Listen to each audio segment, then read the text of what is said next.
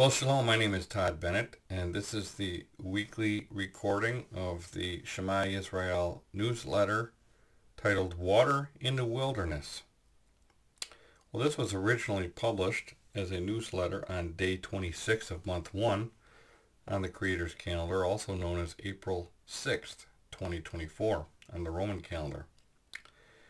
It was also day 11 in the counting of the Omer that leads us to Shavuot on the 50th day. The command to count the Omer is often lost in Jewish tradition, known as Lag BaOmer. Christians certainly don't follow the command, and most people who are aware of it don't really know what to do. It ends up being treated as a ritual without much depth or meaning. I've seen people have pegboards and they move the peg, along the way through the process, but they really lose any idea that there's a rich meaning here. It seems mysterious, I think, to most people, and they give up. Well, it's actually a very significant time for those who consider themselves to be the bride of Messiah.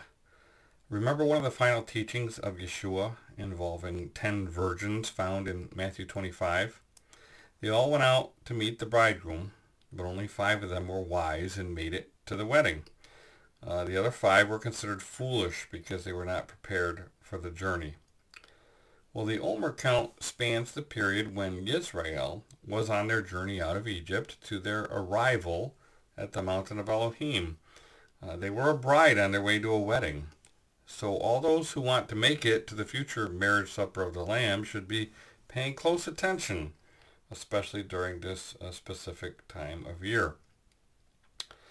Well, I hope that you all had a wonderful Feast of Unleavened Bread this past week when we remembered the day Israel actually exited from Egypt through the parted waters of the Red Sea. That occurred on the final day of the Feast of Unleavened Bread. That event was not only a great miracle, but it also had incredible future prophetic significance. And here's what we read in the scriptures. Then it came to pass, when Pharaoh had let the people go, that Elohim did not lead them by the way of the land of the Philistines, although that was near, for Elohim said, lest perhaps the people change their minds when they see war and return to Egypt. So Elohim led the people around by way of the wilderness of the Red Sea.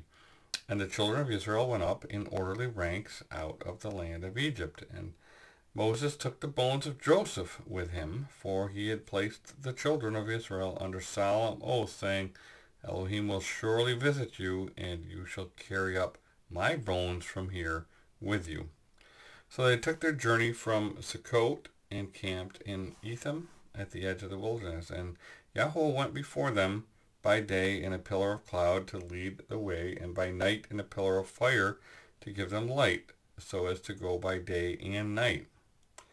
He did not take away the pillar of cloud by day or the pillar of fire by night from before the people. Now Yahweh spoke to Moshe, saying, Speak to the children of Israel, that they turn and camp at Pi-hahiroth, between Migdal and the sea opposite Baal Zephon. You shall camp before it by the sea. For Pharaoh will say of the children of Israel, they were bewildered by the land. The wilderness has closed them in. Then I will harden Pharaoh's heart so that he will pursue them. And I will gain honor over Pharaoh and over all his army, that the Egyptians may know that I am Yahweh. And they did so. Now it was told the king of Egypt that the people had fled, and the heart of Pharaoh and his servants was turned against the people. And they said, Why have we done this, that we have let Israel go from serving us? So he made ready his chariot and took his people with him. Also he took 600 choice chariots and all the chariots of Egypt with the captains over every one of them. And Yahweh hardened the heart of Pharaoh, king of Egypt, and he pursued the children of Israel, and the children of Israel went out with boldness. So the Egyptians pursued them, all the horses and chariots of Pharaoh, his horsemen and his army, and overtook them camping by the side of the sea at Pi-hahiroth before Baal Zephon. And when Pharaoh drew near, the children of Israel lifted their eyes, and behold, Egyptians marched after them. So they were very afraid, and the children of Israel cried out to Yahweh. Then they said to Moshe, because there are no graves in Egypt, have you taken us away to die in the wilderness? Why have you so dealt with us to bring us up out of Egypt? Is this not the word that we told you in Egypt, saying, let us alone, that we may serve the Egyptians? For it would have been better for us to serve the Egyptians than that we should die in the wilderness. And Moses said to the people, do not be afraid, stand still and see the salvation of Yahweh, which he will accomplish for you today. For the Egyptians whom you see today, you shall see again no more. Yahweh will fight for you, and you shall hold your peace. And Yahweh said to Moshe, why do you cry to me? Tell the children of Israel to go forward. But lift up your rod and stretch out your hand over the sea and divide it. And the children of Israel shall go on dry ground through the midst of the sea. And I indeed will harden the hearts of the Egyptians, and they shall follow them. So I will gain honor over Pharaoh and over all his army, his chariots, and his horsemen. Then the Egyptians shall know that I am Yahweh when I have gained honor for myself over Pharaoh, his chariots, and his horsemen. And the messenger of Elohim, who went before the camp of Israel, moved and went behind them. And the pillar of cloud went from before them and stood behind them. So it came between the camp of the Egyptians and the camp of Israel. Thus it was a cloud and darkness to the one, and it gave light by night to the other, so that the one did not come near the other all that night. Then Moses stretched out his hand over the sea, and Yahweh caused the sea to go back by a strong east wind all that night, and made the sea into dry ground, and the waters were divided.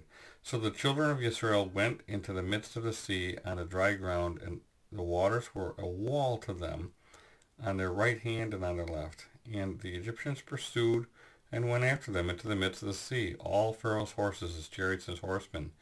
Now it came to pass in the morning watch that Yahweh looked down upon the army of the Egyptians through the pillar of fire and cloud, and he troubled the army of the Egyptians. And he took off their chariot wheels, so that they drove them with difficulty.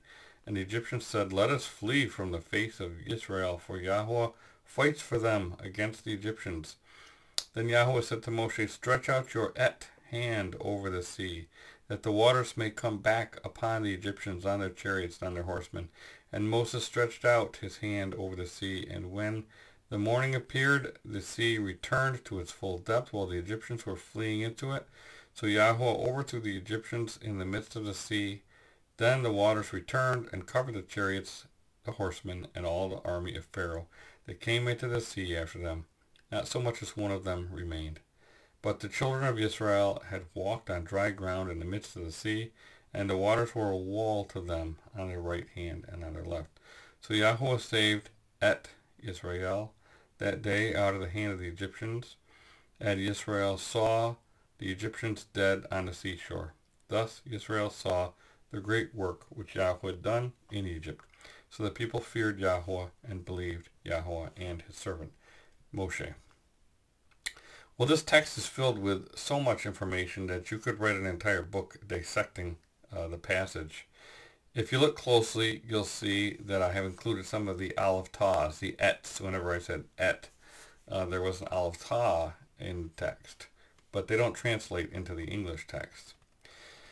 Well, this event was an example of the salvation, which is Yahshua, or Yasha, of Yahweh. These Israelites could truly say that they were saved after passing through the waters. And imagine that. They weren't even Christians. Well, we can see that they were saved by the salvation of Yahweh, and we know that the name of Yeshua the Messiah means Yahweh saves.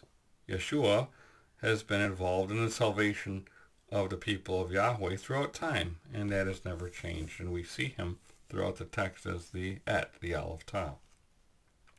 The only thing that has changed is the understanding of who his people are, and this is something that needs to be understood. The people who were saved from Pharaoh were the ones who followed Moshe, the prophet, and the messenger of Yahweh. They were not a bunch of people who called themselves Jewish and rejected the salvation of Yahweh. They were also not a bunch of people who refused to follow the commandments of Yahweh. Those who were saved trusted in the blood of the Lamb at Pesach and followed the commandments of Yahweh spoken through Moshe. They kept silent and let Yahweh save them by a mighty hand and an outstretched arm.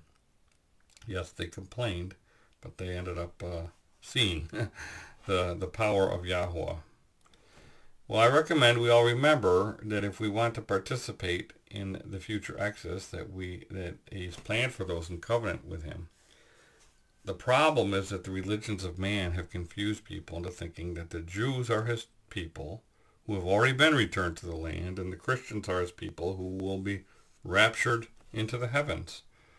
No one seems interested in going into the wilderness, but that is where Yahweh will be meeting with His people that are truly saved by Him. We read in Ezekiel 20:33 through 36.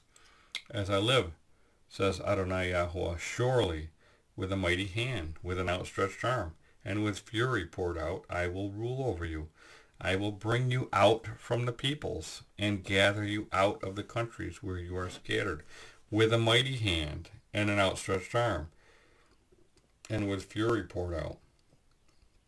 And I will bring you into the wilderness of the peoples, and there I will plead my case with you face to face, just as I pleaded my case with your fathers in the wilderness of the land of Egypt. So I will plead my case with you, says Adonai Yahweh. Well, the event described in the text of Exodus occurred on day 21 of month 1 on the Creator's calendar, which was April 21st, 1437 BCE on the Roman calendar. That had not yet been invented, although we can still track that back in time using the calendar calculations. And I encourage you to go to TorahCalendar.com so you can actually see how this all works. Well, in the year of the Exodus from Egypt, the Israelites passed through the waters on the first day of the week, which was a Sunday. It was symbolic of a birthing as Israel passed through the waters from the womb of Egypt. Well, interestingly, the children of Joseph, Ephraim and Manasseh, who were elevated to the first and second born of Israel, were both born from an Egyptian womb. Their mother was Egyptian. And you can see their elevation ceremony in Genesis 48, which is often overlooked by people, particularly Christians, who simply don't understand the flow of the covenant. Well, did you notice in the text of Exodus the emphasis on Joseph as well? Amazingly, the bones of their father Joseph also passed through the waters with the Israelites. And none of this is coincidence. It's all meant to point us to a salvation event in the future involving the deliverance of Joseph from the nations. And this all has deep prophetic significance as we consider the notion of being born again from a Hebrew perspective. The concept of being born again did not originate with Christianity. Being born again was not a new concept for Israelites because they understood the significance of passing through the waters. Remember that Abram passed through the waters when he left Babylon on his journey to the land.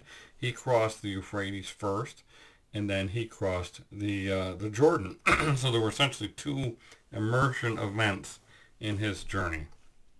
Likewise, Israel crossed the Red Sea, and they later crossed the Jordan as well. So we see these two immersion or baptism events, and the pattern is clear. According to traditional Israelite thought during the time of Yeshua, if you were not born into the covenant on the 8th day, you needed to be born again by joining into the covenant. But even that understanding fell short. Simply being born into the covenant and circumcised on the 8th day was not enough. And of course, we've been discussing this for years as we talk about the Israel dilemma and this whole concept of it's not just down to a DNA test, but it gets into the heart, the circumcision of the heart. Well, That was the essence of the conversation that Yeshua had with Nicodemus that was recorded in John 3. Remember how Yeshua scolded Nicodemus by stating, "Are you the teacher of Israel and do not know these things?" Well, Israel was literally saved when they were birthed on the last day of the Feast of Unleavened Bread. Their first full day of freedom outside of Egypt was day 22 of month 1. It was the 8th day of their journey of deliverance following the first high Sabbath of the Feast of Unleavened Bread, and it was day 7 in the Omer count. Therefore, it was the first week in the count that leads to the Feast of Weeks, Shavuot. And again, I'm saying this verbally, but you can actually see it if you go to the year 1437 BCE on Torah calendar. You can actually look at the month and the days that they journeyed out of Egypt, and it helps you if you see it. You can visualize it there. So their first full day of freedom is focused on 7 and 8, and that is purposeful. The reason is because the appointed times of month 1 are paralleled by the appointed times of month 7 that conclude with the appointed time known as the 8th day. And you can read about that in Leviticus 23:36. Remember that the Feast of Sukkot begins on day 15 of month 7, while the Feast of Unleavened Bread begins on day 15 of month 1. Both of these feasts are 7-day feasts. The Feast of Sukkot ends on day 21 of month 7, while the Feast of Unleavened Bread ends on day 21 of month 1. After the final day of the Feast of Sukkot, which is day 21 of month 7, there's one final appointed time known as the 8th day, day 22 of month 7. It's the day when people can come out of their temporary dwellings, known as sukkahs, and it points to a time when we are returned or restored to a permanent dwelling. It's a powerful message when we see it paralleled against the Exodus. In fact, the point of dwelling in sukkahs during Sukkot is to remember when the Israelites dwelled in tents after the Exodus. And we read this in Leviticus 23:39 through 43. It says, "On the 15th day of the 7th month, when you've gathered in the produce of the land, you shall celebrate the feast of Yahweh 7 days. On the first day shall be a solemn rest, and on the 8th day shall be a solemn rest. And you shall take on the first day of the fruit of splendid trees, branches of palm trees, and boughs of leafy trees, and willows of the brook, and you shall rejoice before Yahweh, your Elohim. 7 days. You shall celebrate it as a feast to Yahweh for 7 days in the year. It is a statute forever throughout your generations. You shall celebrate it in the 7th month, and you shall dwell in sukkahs for 7 days. All native Israelites shall dwell in sukkahs, that your generations may know that I made the people of Yahweh dwell in sukkahs when I brought them out of the land of Egypt. I am Yahweh, your Elohim." Well, if you examine the text of Leviticus closely, you'll see that it actually provided the commandment concerning Sukkot twice. We first read about it in Leviticus 23:33 through 36, and then again in the text we just read at Leviticus 23:39 through 43. Yahweh was not stuttering. Rather, he was pointing to an important rehearsal when the Israelites would literally go camping every year so that they would retain the necessary skills for a future exodus, a second and greater exodus from the nations that we've read about through the prophets. Well, currently we celebrate the appointed times which serve as a memorial and keep us anchored to the deliverance from Egypt and the journey to the Promised Land. Again, they aren't just about the past, they're rehearsals, and they point us to the future as well. So it's important to understand that Israel crossed the waters of the Jordan 40 years after the Exodus on day 10 of month 1, which was Lamb Selection Day. They were led by Yeshua, or the patriarch known as Joshua, who bore the same name as the Messiah, Yeshua. We recently discussed how John, the immerser, was a priest, and he declared that Messiah Yeshua was the Lamb of Elohim. That was all a pattern for the future return orchestrated by the Messiah. Now remember that Joseph was elevated to the firstborn status, and that was the significance of the famous coat of many colors that given to him by Israel. It was a royal robe. We read about it in Genesis 37, 3. It says, now Israel loved Joseph more than all his children, because he was the son of his old age. Also he made him a tunic of many colors. Well, remember also that the blood of the lamb saved the firstborn in the house, and Yeshua the Lamb of Elohim specifically stated that he came for the lost sheep of the house of Israel, and we know that they were led by Joseph, from the tribe of Joseph, Ephraim. So we know that the house of Israel was represented by Joseph. So the firstborn Lamb of Elohim came for the firstborn sheep of Israel. His first recorded miracle was at a wedding at Cana, because he came to acquire a bride. And we've read in the past that the Hebrew word Cana means acquire. As we count the 50 omers on the way to Shavuot, we must be cognizant that not everyone who desires to attend the wedding will make it. Only those who are wise. Again, consider the 10 virgins, consisting of 5 wise and 5 foolish. Did you know that 10 omers equals 1 ephah?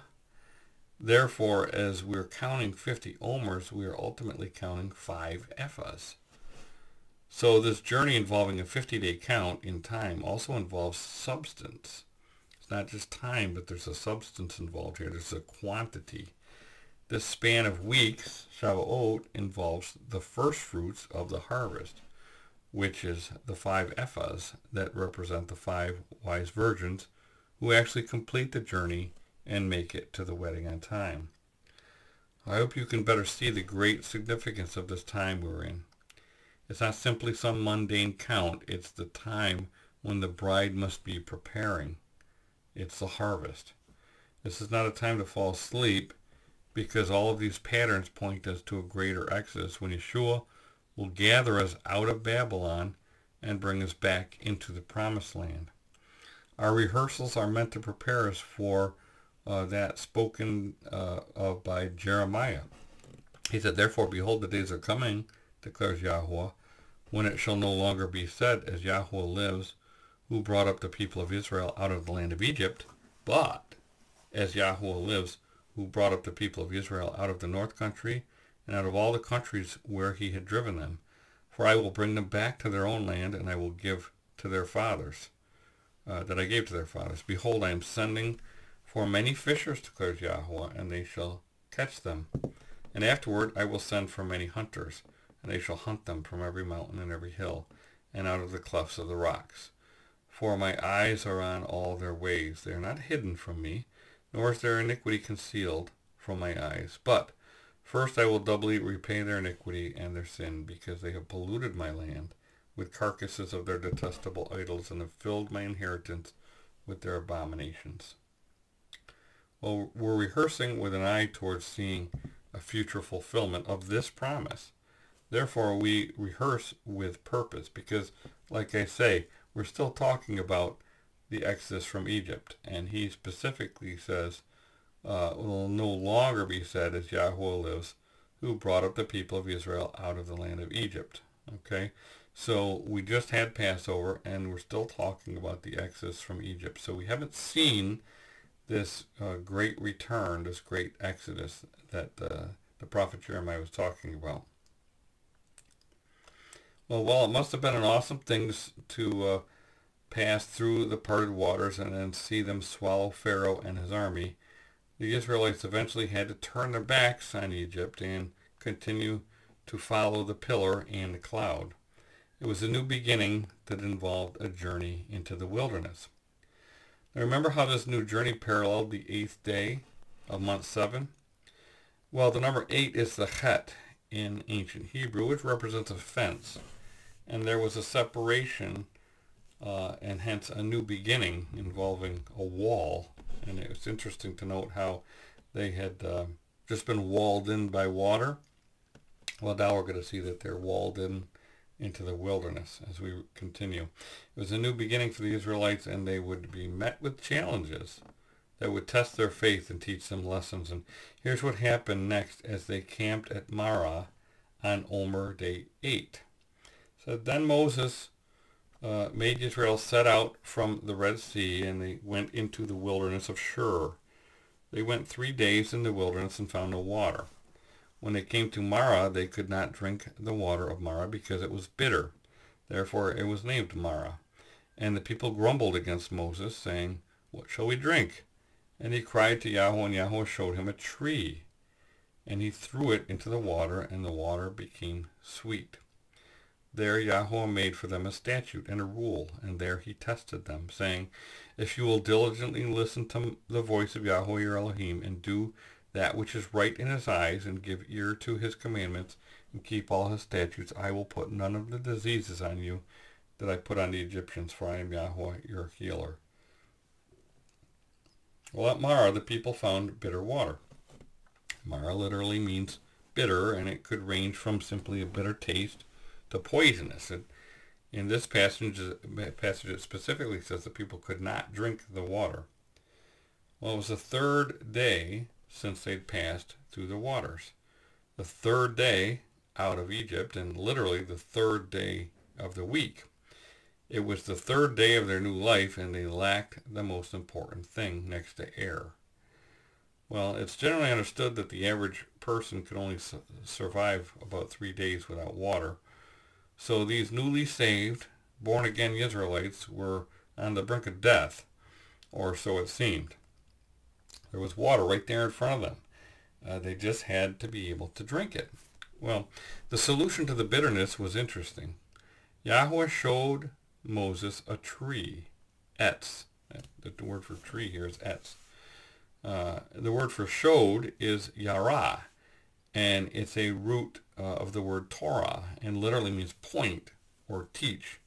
So there was a teaching aspect to this, showing him, pointing to the tree. And this is one of the important lessons of Marah, and this is a teaching moment for the Israelites. The Hebrew word etz typically means tree, as in the tree of life. So did Moses uproot an entire tree and throw it in the water? Well, actually the word etz can refer to any wooden object like a branch or a stick. The important thing is that the tree, the etz, made the bitter water sweet. The Hebrew word found in the text is matak, which means sweet or pleasant. So he made what was bitter sweet and pleasant. And remember that they just ate bitter waters, or bitter herbs, maror, at the Passover while they were covered by the blood of the Lamb. There was bitterness associated with the Passover event. But now that they were saved, they did not have to drink the cup of bitter waters. The tree made the water not only fit to consume, but it was also delicious. Well, now let's consider the context of Marah a little further. As already mentioned, Israel was a bride on her way to a wedding. Yahweh had just protected and redeemed her by the blood of the Lamb and delivered her from the bitterness of bondage in Egypt. Yahweh brought her into the wilderness of Shur, and the Hebrew word Shur means journey, and it also means wall. Israel literally hit a wall in their journey into the wilderness. She wouldn't be going any further unless there was water to drink. And of course, you can't make bread without water either. And just when it seemed that everything was going so well, it turned really bad. At least that's what it seemed like to the Israelites. And that's because they didn't know the plan. They didn't fully trust Yahweh. And this was the first test after they passed through the waters on this journey of new beginnings. Israel was now completely delivered and set free from Pharaoh. So we must assume it was a very important test. So why did Yahweh point to a tree? Well, that's a subject of great speculation. Those who follow Yeshua understand that he was hung on a tree, so the solution is really prophetic. In Acts 5:30 we read, "The Elohim of our fathers raised up Yeshua, whom you murdered by hanging on a tree." In Acts 10:39, "And we are witnesses of all things which he did, but in the land of the Yahudim and in Jerusalem, whom they killed by hanging on a tree. So a lot of times we see, Christians wearing crosses and looking at crosses, but, we're supposed to be looking at a tree, looking to the tree and looking to the one that was hung on the tree. Well, the fact that Yeshua was hung on a tree was a sign that was supposed to bring us back to this very important teaching. He was also referred to as the branch, the Semach, in Isaiah and Zechariah. Well, we then understand that this lesson was all about Yeshua and his bride. It was for us. The solution was provided on a tree through the branch. Later, Israel would learn the reason for the test of the bitter waters. It was actually the test of an adulterous wife, when a man experiences a spirit of jealousy and becomes jealous of his wife who has defiled herself. And we read about this in Numbers 5:11 through 31. The Torah provides an incredible ritual for a jealous husband and his suspected adulterous wife. The woman who's suspected of committing adultery must drink the bitter, Mara, the bitter water that brings a curse. Interestingly, the word for jealous is kana in Hebrew. The root can also mean acquire, as we saw from the miracle of the water being turned into wine. Again, remember where the first recorded miracle of Yeshua occurred. It was a wedding in Cana. Coincidence? Of course not. Yeshua was at a wedding feast, revealing that he was there to acquire a bride through his blood. He turned water into wine. And remember, at that point in the wedding, the wine would typically have been inferior. That's when they would pull out the cheap stuff, the bitter stuff, the vinegar. The text in John 2 records that the Messiah of the master of the feast tasted the water that was made wine, and it was delicious. It was the best. Of course, the water for the miracle was placed into stone vessels that were empty. That's because they were used for the water's purification that the bride had bathed in to prepare herself for her husband. Yeshua surely set the tone through that first recorded miracle. He further elaborated on this theme at one of my favorite places to visit in the land, Jacob's Well at Shechem. It was recorded in John 4 that Yeshua appeared there to an adulterous Samaritan woman in the field bought by Jacob. That field was inherited by none other than Joseph, because he was given the rights of the firstborn. Remember that Joseph's bones had passed through the waters of the Red Sea and the Jordan, and then finally laid to rest at Shechem. And we read about that in Joshua 24:32. So Yeshua was on land that belonged to the descendants of Joseph, asking an adulterous Samaritan woman to draw water from a well that belonged to the descendants of Joseph, right near the tomb containing Joseph's bones. It's critical to understand the context of just about everything that Yeshua did, because oftentimes that's where the important message is found. And here we see an incredible emphasis on Joseph and an adulterous woman. So during that event at the well, Yeshua told the Samaritan woman, "If you knew the gift of Elohim and who it is who says to you, 'Give me a drink,' you would have asked him, and he would have given you living water." The prophetic message being projected by that event is powerful, yet either missed or ignored by most people. Again, context is everything. Yeshua later identified himself with water in Jerusalem on Hoshana Rabbah.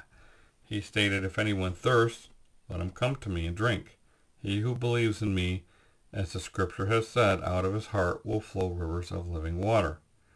Now, Hoshana Rabbah is the last day of Sukkot, which is day 21 of month 7. And remember, that event paralleled the crossing of the Red Sea on day 21 of month 1. Ultimately, the waters of Marah were focused on healing.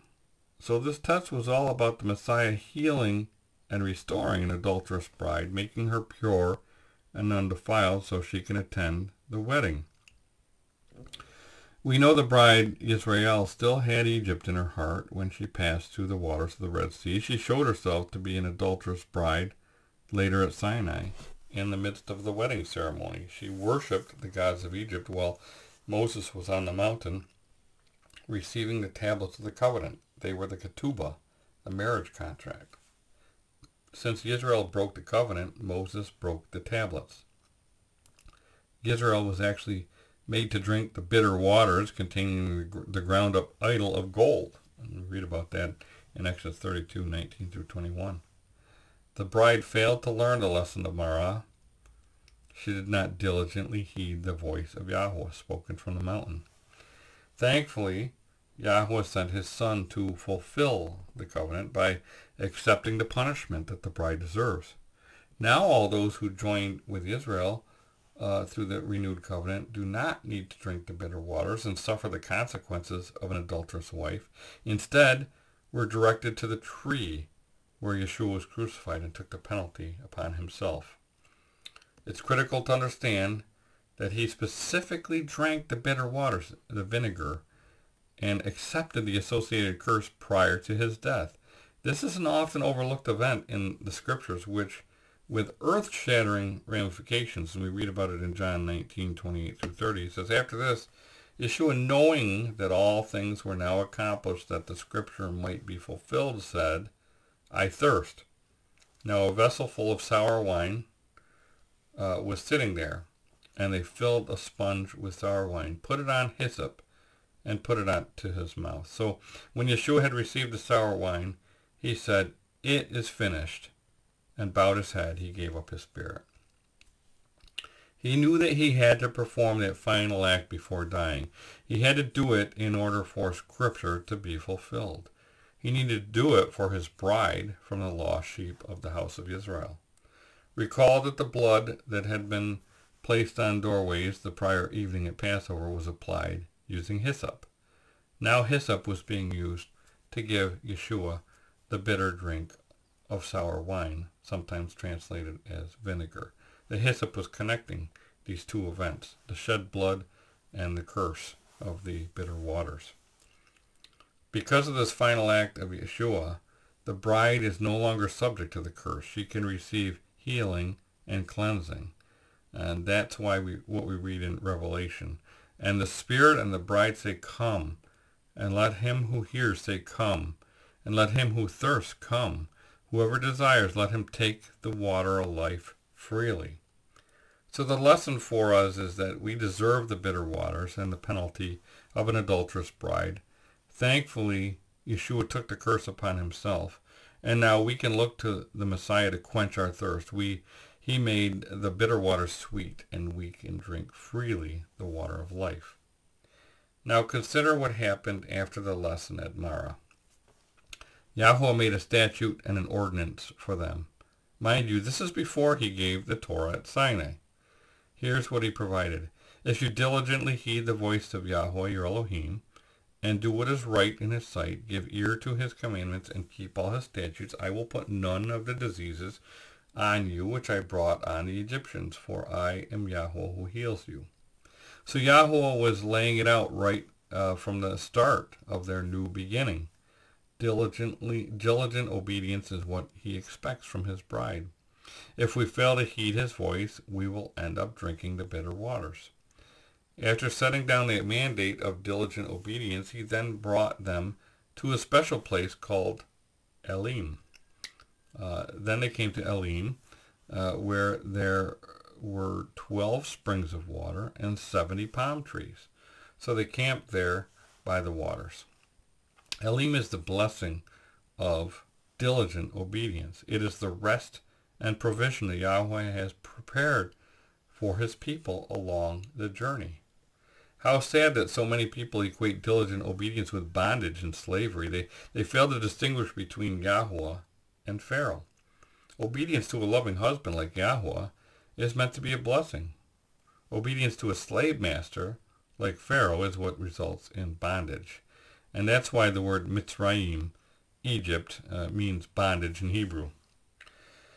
When we simply trust Yahweh We don't have to fear, and we don't complain or grumble either. He has no desire to enslave us. He doesn't have any desire to torture us or kill us. He has a plan for his people that's meant for good.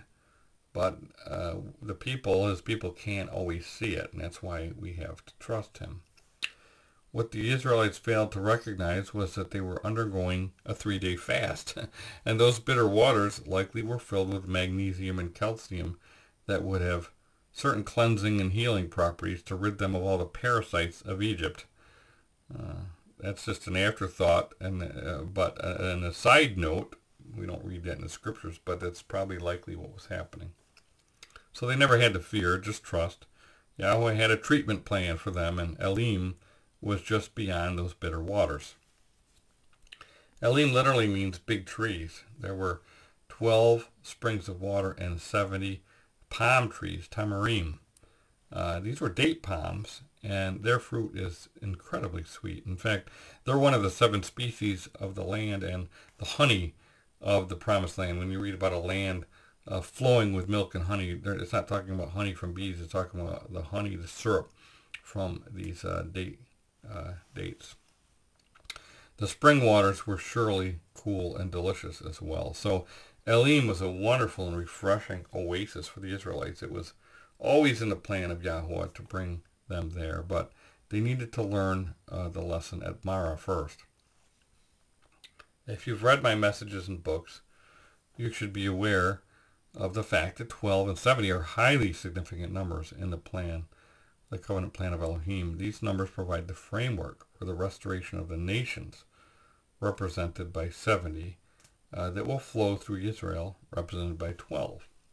Yeshua made that perfectly clear when he first sent out 12, followed by the 70. We read about that in Luke 9 through 10. Now recall that at Elim, the Israelites were still carrying the bones of Joseph with them. They would have been a constant reminder that this journey had much to do with the covenant fulfillment through Joseph. This stop was a reminder that the journey was about the nations.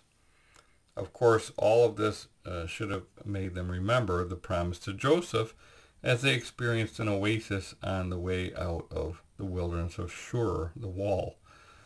Joseph, in Genesis 49:22, says, Joseph is a fruitful bough by a spring.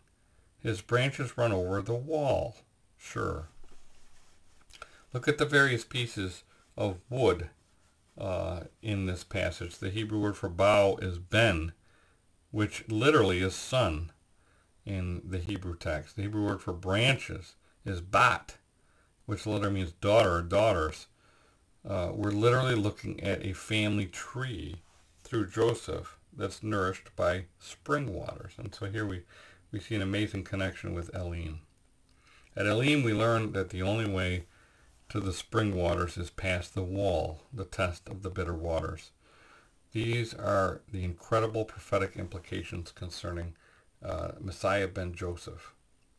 So what a beautiful picture that Yahweh provided 3 days after their entrance into the wilderness. Of course, Israel would later learn the deeper significance of 3 days.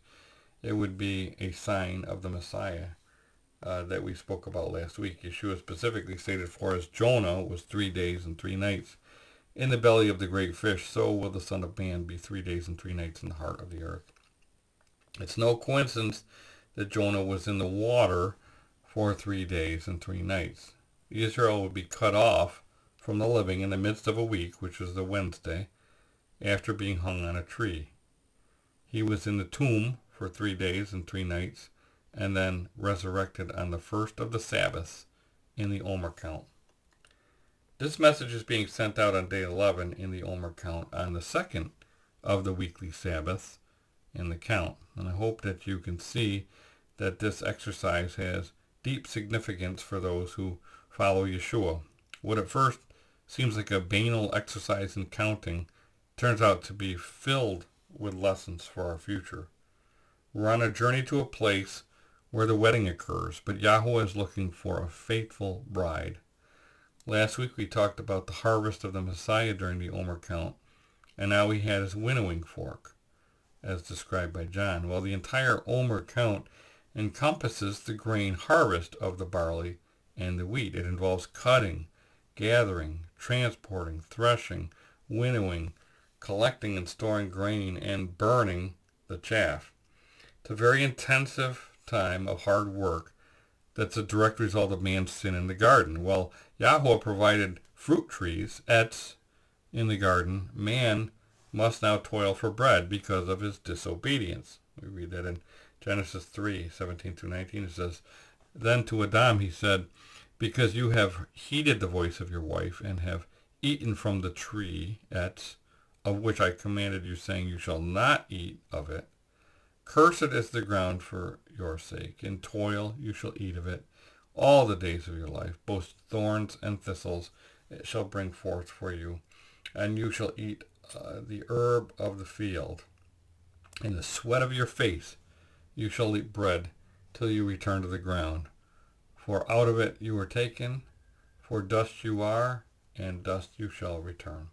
The lesson of Marah was the same lesson that man needed to learn in the garden.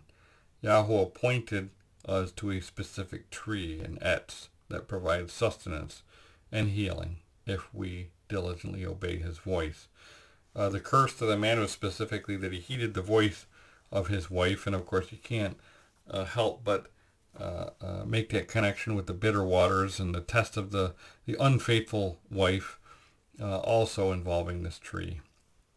So this period of time during the counting of the Omer should still be an intensive time for those who are the wheat of the Messiah and the first fruits of his harvest. It's a time of the grain harvest when people would be focused on their daily bread for the upcoming year. In a future message, I hope to look at how bread also became a test in the wilderness. But until then, may we all examine our condition as a bride headed to a wedding.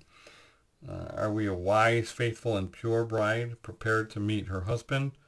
Or are we still carrying the gods of Egypt and Babylon in our hearts? Do we need a fast and a cleansing before we get to the mountain? Consider the bitterness that we deserve.